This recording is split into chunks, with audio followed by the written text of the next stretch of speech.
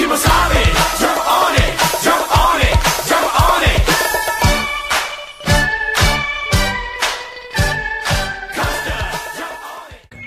I'm Sean Walsh. And I'm Jalen Dural. And we're in the back of a truck. Yes, we are. Hello, Newman. We've got an exciting episode for you this week. Do we? We do. Alright, for sure. As a new segment on the show this week, we are working with Nate Cox to bring you a segment that profiles CBSLs of the week. Hi, I'm Kathleen Hanley, and my CBSL project is working with Love Manifest. Hi, I'm McChinak, and I am also working with Love Manifest. So junior year is when I started the project. Basically, most of the project is around fundraising, and that's what we've been doing for the past year.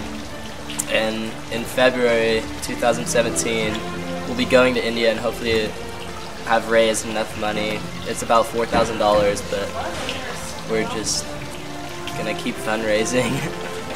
By the end of my project, I hope to have raised enough money to bring one well to an Indian village so that people there won't have to trek for miles a day to search for clean water, and they can have it available to them at any time. This experience, this project, will give me a greater perspective on how easy we have it here about having clean water, and that we should be able to help the people in India because we have it so easy here and they just struggle to get a glass of water every day.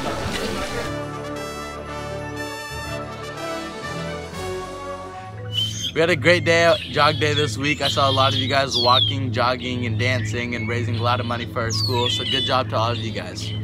Well, Chad and Natalie for sports.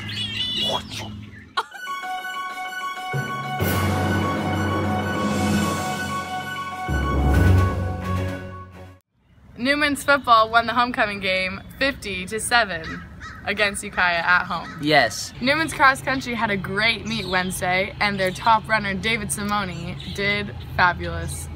Yes. Newman tennis beat Korea 6-1. Thank you very much. Let's check in with word on the street. So I'm here with Donnie Collins. Now Donnie, if you were on a deserted island, what 3 things would you bring? I would probably bring a bath bomb, first of all. Secondly, I would bring some scented candles. And my 3rd item would be my pet dog to keep me company. The one and only James Beans Perry. James, tell me what 3 things you would bring with you if you were on a deserted island. First would be my water shoes for aquatic and land travel. Second would probably be multiple burritos to satisfy my appetite. And lastly, I'd probably bring multiple lady friends. Now, Ava, if you were on a deserted island, what 3 things would you bring? I'd bring Ava. I'd also bring Ava, and we'd also bring an artichoke.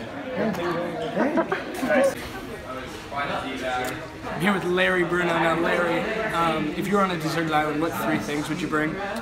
Definitely my grandpa's phone number, an undershirt, and probably my knee brace. Lizzie Foley here. Lizzie, if you were on a deserted island, what 3 things are you bringing? Food, water, one of my 9 cats, kitty kitty. I'm here with the one and only Lucy Bird. Now tell me, if you had to bring 3 things with you on an island, what would they be? A dustpan, Band-Aids, and scissors. There you go. Here's Chandler with Car of the Week. So I'm here with my good pal Chris Chandler with his, tell us about your car here, Chris. Well, it's a 2006 Chevy Equinox. Pretty good condition. Some minor scrapes. Nothing serious. Chris, what happened to the front there? I hit a turkey backing out of my driveway. Okay. Yeah. All right. That's interesting. So, Chris, what is your favorite aspect about this Silver Bullet? You know, she's really fast. 0 to 16, probably 10 seconds. 10. That's pretty quick. So, Chris, what's your favorite detail about your interior, your car?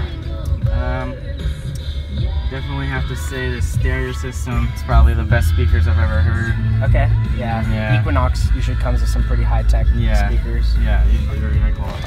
Now, Chris, I happened to pick up a toothbrush in your car. Yeah. Is this something you do often? I was at the dentist yesterday and they just gave me that little souvenir. Oh wow, what dentist do you go to? And Mr. Christopher here is going to give us a tech tip for the week. Alright, so as you can see right here, there's a yellow line matched up with the screw and the bolt, and if it's not lined up perfectly, then your car is deemed unsafe. Thanks, Chris.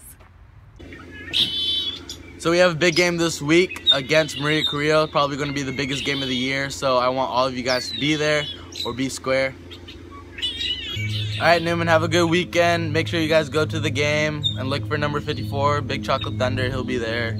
Make good choices and be safe. Stay away from clowns, too. Stay away from clowns. I don't no mess with jokes. Clowns. No. Alright, let's go.